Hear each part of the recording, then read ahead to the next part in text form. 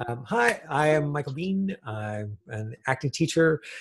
And this is your free lesson for myfreeactingclass.com. You can find videos from past lessons at that website, and details of upcoming classes will be there as well. The Today we have casting directors Annalese Tilling and Lally joining us. I'm just going to tell you a little bit about them, and then we'll turn it over to them so they can talk about the real life of being a casting director. So before I get into that, I think it's always useful for context, just like where the casting director falls in the food chain, so that if you have questions for her after, you ask them knowing sort of what their job is, and we can keep that as relevant as possible. The producer is the very top of the food chain because they're in charge of the money. So they make all the decisions. They make the final call on who gets cast. The director is in charge of the story. They're hired by the producer. The casting director is in charge of casting, which means that they are in charge of the auditions. That's their job. They decide who gets to audition, and then they run the audition. They do not decide who gets cast. So don't ask those questions because that's not their job. Their job is to take the massive sea of actors and hone it down to a nice little exciting group and say, look, people who are the producers, of which there's sometimes 12, here are the people who we have helped find for this audition. Now you get to choose between them. Aren't you so lucky? So then there's the agent. The agent is, talent agents are professional business people or professional salespeople whose only product is actors. We're basically all the time see my actors, please see my actors for auditions. And then us, the actors, are way down here at the bottom of the food chain, where our job is to be responsible. We're responsible for ourselves and our marketing materials, which, doesn't sound like a lot, but with that in mind, Annalese sent me a little bit of a bio, and so I will just read that to you. Lally and Annalese Tilling are Vancouver-based casting directors. Their recent credits include The Boy 2, starring Katie Holmes, upcoming Netflix feature Operation Christmas Drop, starring Alexander Ludwig, and series such as Jordan Peele's reboot of The Twilight Zone, Zoe's Extraordinary Playlist, Nancy Drew, and iZombie. Both Annalese and Errin are passionate about film and television and thrive at the challenge of finding just the right performer to bring a character off the page and into life. Right? This is the fun part of that job. And so I'm excited to ask them about that. As avid viewers of a wide range of genres, they do, of course, have their favorites. Errin particularly enjoys a good British cop drama with a little dry wit, and Annalese likes to be fully immersed in worlds unlike our own, from period dramas to sci-fi and everything in between. One quick little pop over here to their IMDb pages.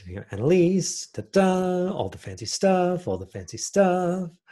and I can cut and paste these right into the chat window if you want to multitask and you're like, seeing them in person isn't quite enough. I also want to see what it is that they have been working on.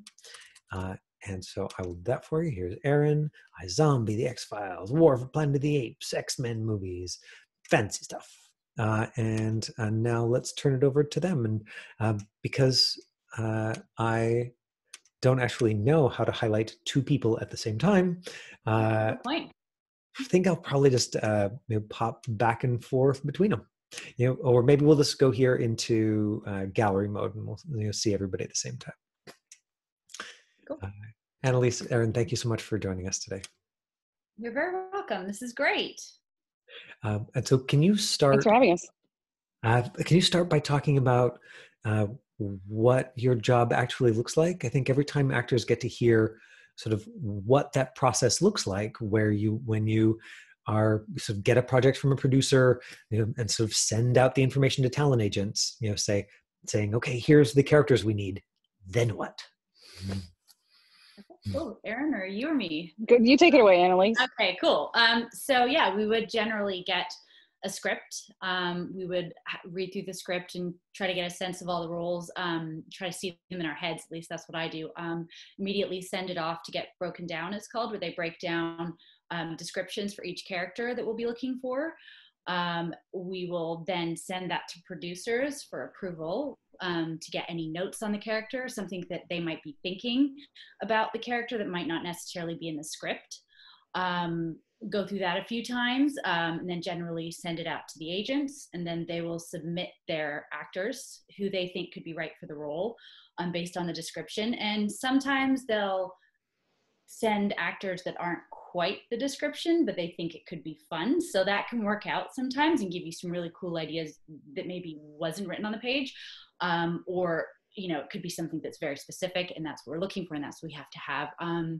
So then once we've seen all of those suggestions, we would go through and select the suggestions that we think would be worth reading, that we could see in the part that we think might have something interesting to bring to it. These days of COVID, it's pretty much all via self-tape. So we would request self-tapes from people. The really cool thing, if there can be a cool thing about COVID, because it's awful, but one of the good things I would say is that we can cast a really wide net right now. And previously, you would be limited to however much studio time you have and hours in the day before you need to send those auditions out. Whereas now we can get a ton more self-tapes. We can see a lot more people. And then we would still narrow it down the way we've always done, send it to producers. They would, we'll narrow it down to however many, maybe we'd send between 2 and 10, depending on the type of role it is. Then take it from there. They would, sometimes want to see callbacks, sometimes want to see people read with each other, sometimes they want a whole fresh batch of actors because it wasn't quite what they were thinking. Then once they've picked somebody that they love, we have to get a ton of people to approve it generally, and then we have to negotiate with the agents, and then we have to keep an eye on schedules, paperwork, schedules. I mean, it goes on and on. So I've probably done a really big spiel about it, but yeah, there's quite a lot to it. I'm sure there's other things too that I've missed, little minor things throughout.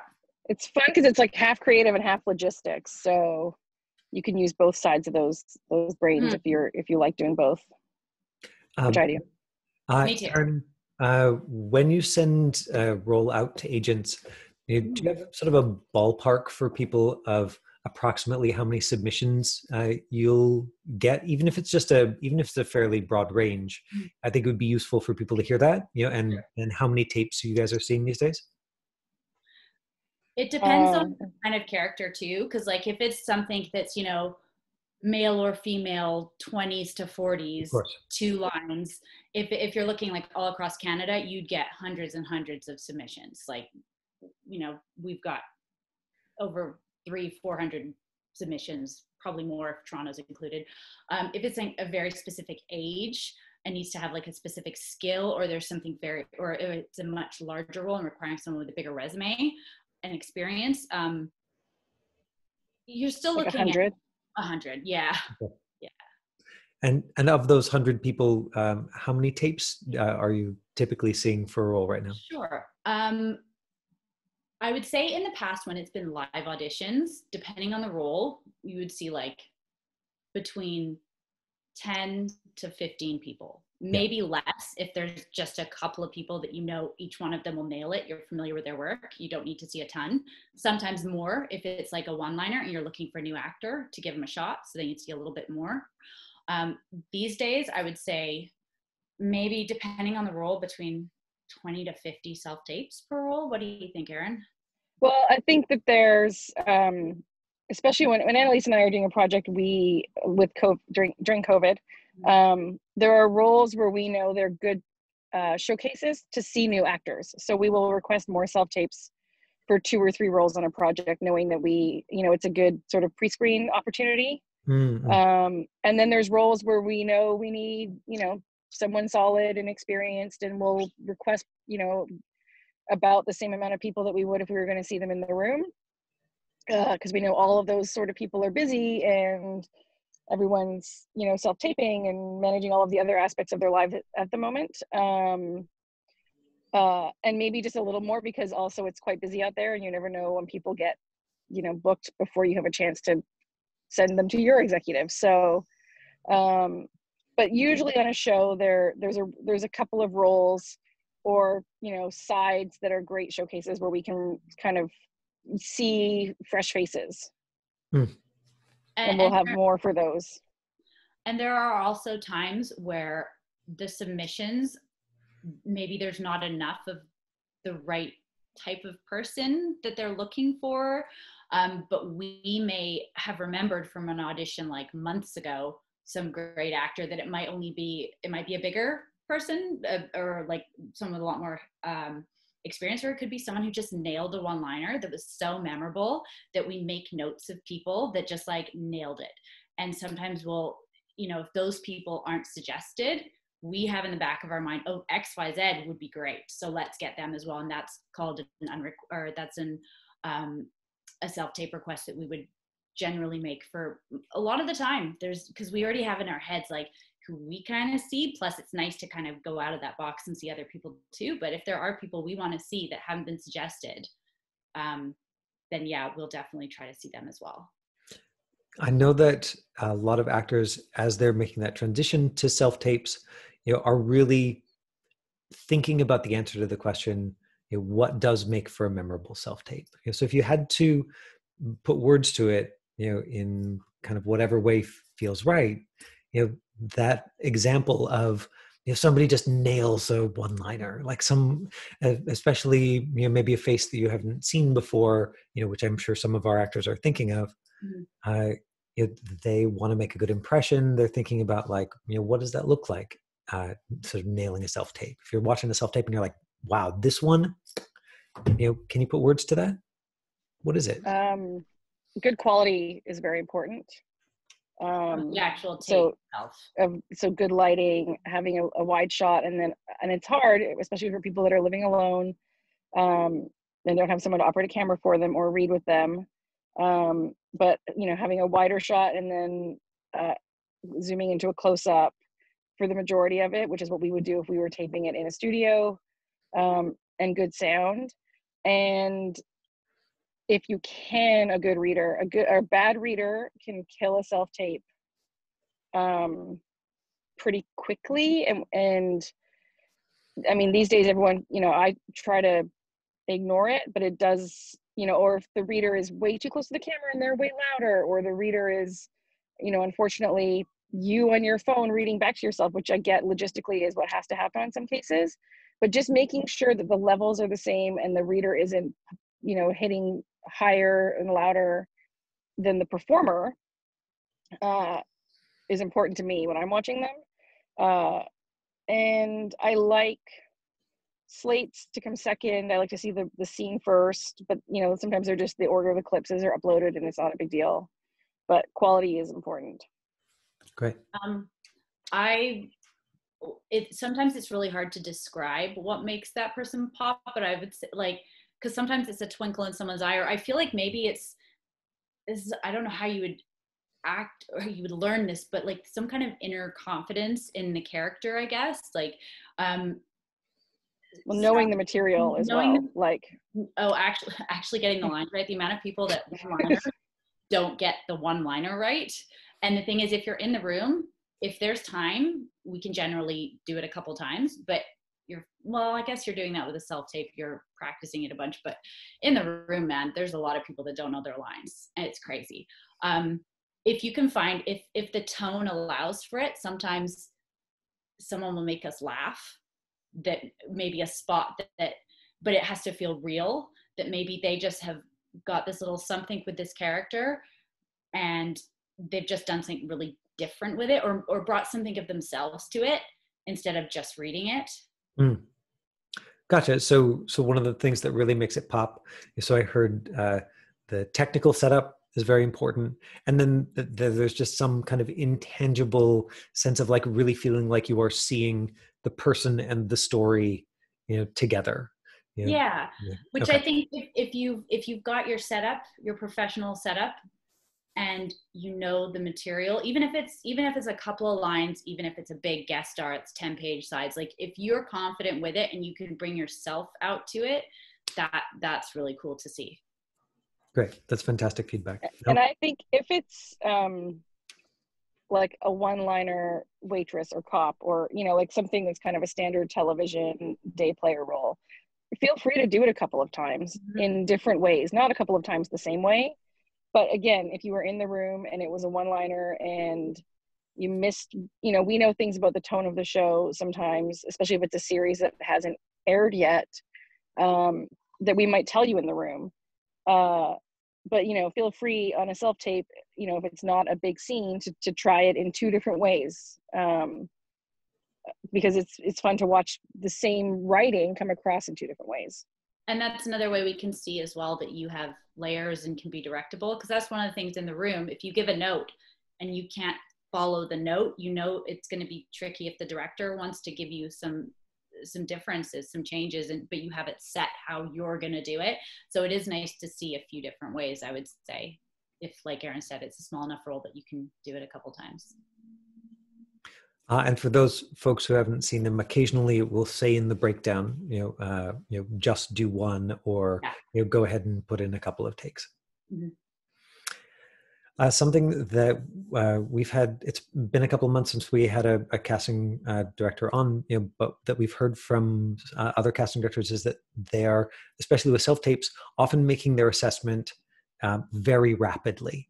Mm-hmm. And so it's something that I'd love to get you to speak about without telling you too much about what we've heard from other people, just so that we can hear what that looks like for you. If you are looking at a self-tape and sort of making your assessment of character and story and technique very quickly as you're watching the tape, or if you are going to watch all the tape all the way to the end and make that assessment afterwards. Do you want to go, Annalese? Sure. In terms of watching it all the way to the end, it depends on the size of the role. If you're talking, we've got a guest star and there's like 3 different scenes and it's like 10 minutes plus, we try to watch everything. Right. But you can generally tell as well. And also depending on the person's skill level, you can kind of tell early on. Mm-hmm.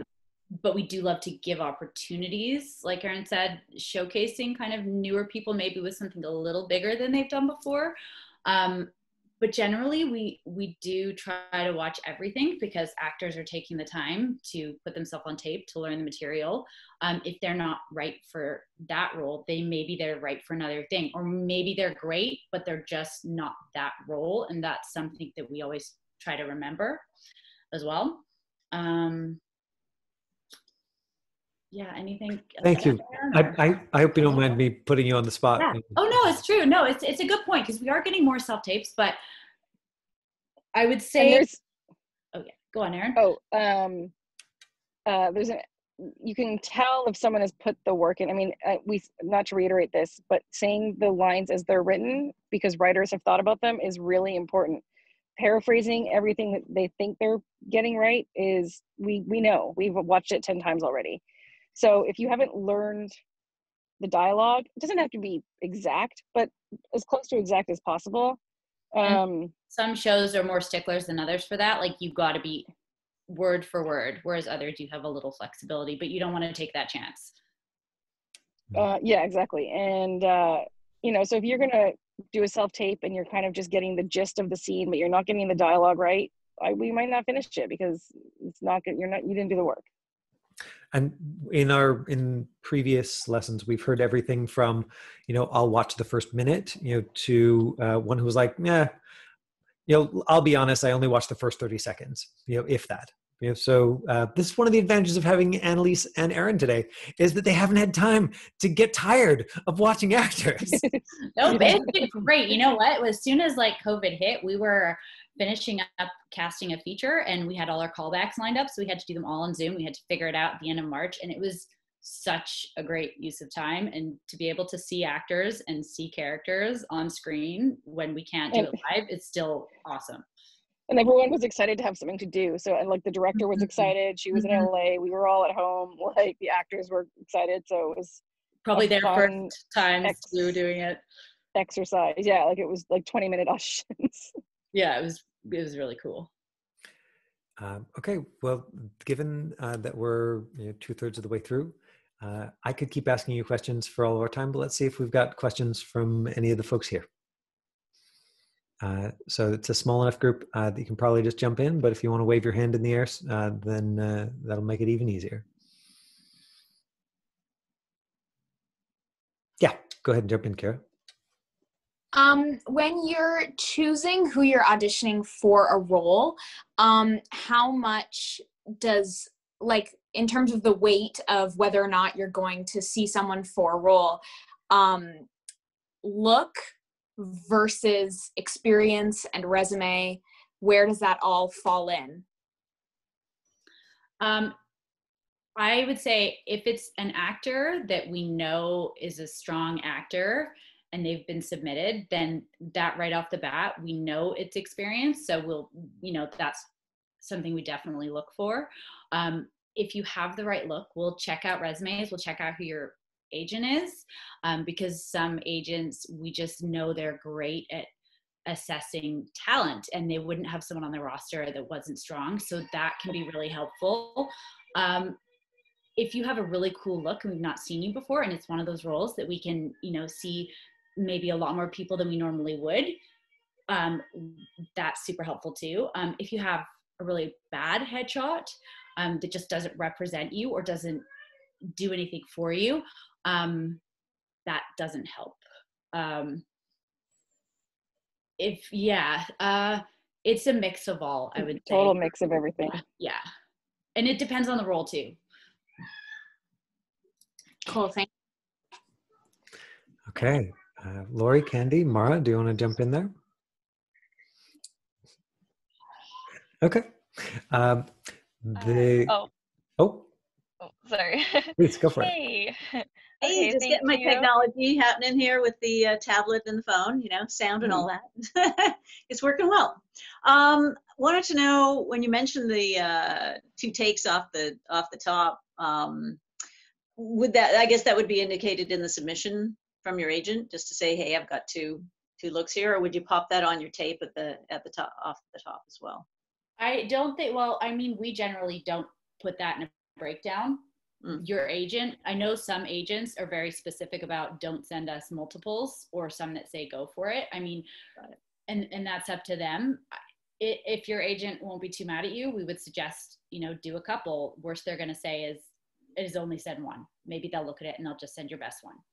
Yeah. Maybe other people. And I would say it's like choose, you don't have to do it for every audition. I would just do it if the role could be played 2 ways, and and they're clearly different, and you can nail both of them. And particularly, as opposed to doing 2 takes the same way. Oh no, always different. Yeah. And particularly earlier, I heard you say that was for smaller roles, that was much sort of more acceptable or sort of best practice. Yeah. Is that accurate? Yeah. There's times all roles, like if you've got like a big 3-scene guest star, I wouldn't advise you do that a couple of different ways, the whole thing. But maybe you have like a real emotional turn at the end of one of them, and there's a couple of ways. It's not super, there's a couple of choices you have. You could always, I'd be cool with a couple of versions. That's just me. Other people might feel strongly otherwise. That's great. Thank you. Yeah, great. Thanks. Candy, did you want to jump in with the question as well? Okay. Hi. Thank you so much for everything you've shared. It's awesome.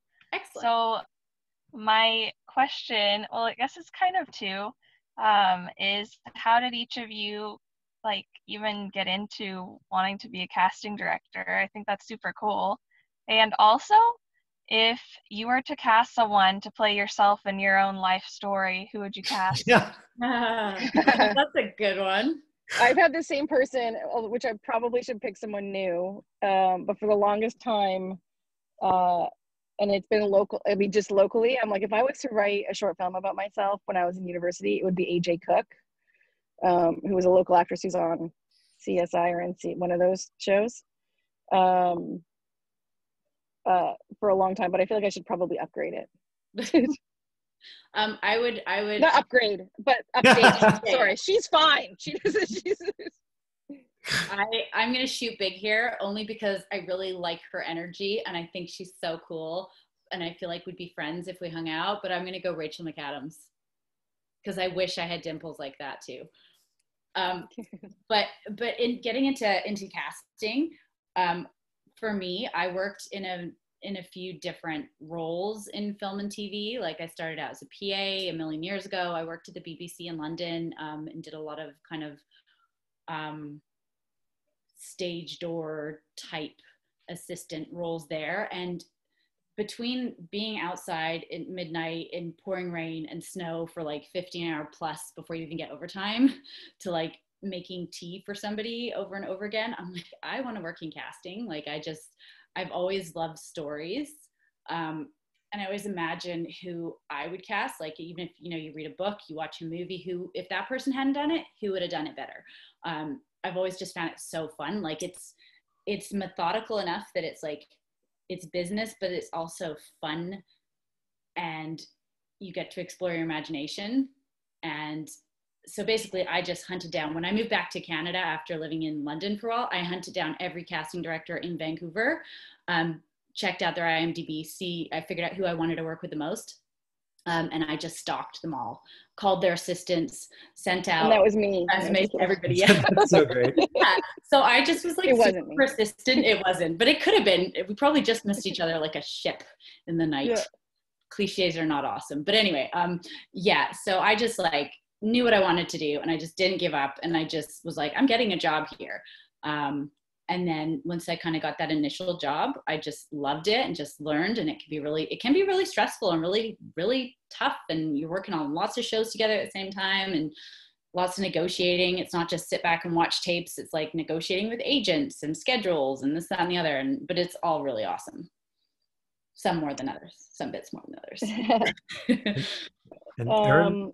I fell into it by accident. I ended up working in a casting office right out of university, just because it was a friend of a friend, and loved it and loved the projects we got to do. And I've always loved like just really good performances, especially kids, and watching kid careers sort of go, like, I mean, at the time, famous kids. And now the little kids in Vancouver that you get to see go from one-liners to various things. And so I sort of ended up by accident, and I did it for 4 or 5 years, but I really wanted to be on set. So I left for about 10 years and assisted various actors, and have always kind of been around them at sort of different levels, and loved from that side the business of being in show business, like watching like very successful people have to still negotiate, their daily lives, and they have to be in bad moods, and just sort of understanding the process of being an actor at every level, at trying to get a one-liner in Vancouver to being a movie star and having your dad still tell you that you're being a egomaniac. And so I did that for about 10 years, and then I decided I wanted to go back into casting. So I did that about 6 years ago. I got back into it, and Annalese and I went out on our own, and here we are. Cool. We're coming up on 4:30, and the folks here had a chance to jump in with their question. Can I ask both of you if there is any piece of advice that you would offer to actors, young actors or new actors? Is there anything in particular that you'd like to leave people with as advice, something to think about? Keep training. And it doesn't have to be in classes, it doesn't have to cost money, but even if you're auditioning or not getting as many auditions, to keep working the muscle is really important. And training, even in a not necessarily formal way, but also it's good to do it formally so you can put it on your resume, I think is really important. Fantastic. Yeah, I would say pretty much the same thing. Darn you, Errin, for getting in there first. I try. If you're not in it, like even if you're around other actors, you're like with a group of friends and someone's writing a play and you're doing your reads together, and you're just like in the world. Whereas I find, and I totally get the importance of having real jobs, and that's so important too, because not everybody can make a full-time living off it. But if you are going to do it, be it full-time or a little bit, even if it's a little bit, still your head should be in the game. And like Errin said, taking a class that doesn't have to cost a ton of money, just staying involved and being passionate about it. Because I know some people who used to act full-time, and then they forgot about it, and they came back in a little bit, but they were doing, their whole day was consumed by other stuff, which is fine. But then they would jump into an audition and it was like a whole other world. It wasn't familiar. It was just very jarring, and you can feel that. So I feel like if you love it, you don't have to do it if you can't make the money and pay your rent. It doesn't have to be a full-time, but I feel like if you love it, there's other ways to keep at it full-time, even if it's just thinking about it. You know what I mean? Absolutely. And my other piece of advice is, before every audition, watch something those people have made before. It is shocking how, I mean, not shocking, you know, if you know, even if it's a show that hasn't been made and you can find that showrunner on a different show, watch half an hour of what they wrote to see what they're doing day before your audition. Do a little research on the people so you know, I mean, maybe their tone is, we did a show for 3 or 4 years and the tone was completely different than anything else that was on that network. And 95% of the people that came in the room had no idea. And I would have to tell them for 8 hours a day, like, this is a dry comedy, and you know, you have to pick up the pace, or, you know, because they had never watched anything. And this was like season 3 or 4. So at that point, you're just getting annoyed. And also just watch a show and just watch all the small roles and watch the performances with an eye to pay attention to how little they do or how much they do. Or, you know, I watch like a show and I'm like a waitress walks in a room and puts a plate down and says 2 words and leaves and doesn't make a meal of it, and isn't, you know, but you have half the time you don't notice her unless you pay attention. The lighting on me is getting ridiculous. Not right. Yeah, like honestly, the one car across me and it's getting so dark. You